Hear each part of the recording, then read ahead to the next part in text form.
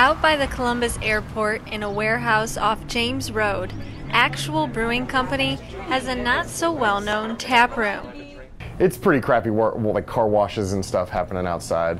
But they open the door and then see like the tap handles and the beer, and it's like relief on their face almost.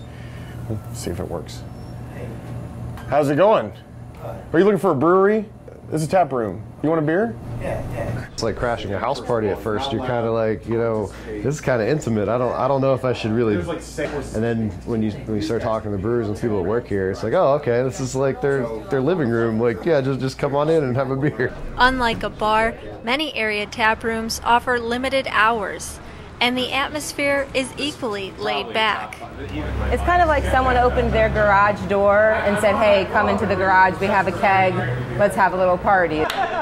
I like it because it's like a very kind of like hidden and low-key kind of area. I mean, we were trying to check out breweries around Columbus, and a lot of them were a lot more like upscale type of stuff, but this place has like bags in the back, and you kind of just walk in and sit at the bar. So I don't know, we thought it was really kind of a sweet place to hang out. The Elevator Brewing Company opens its 13th floor tap room mainly on Saturday afternoons.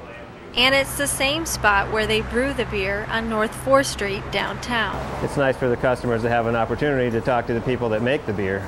A brewing education comes standard at Saftig's tap room in Worthington. We manually pump our beer into the kegs and then we'll carbonate it in there.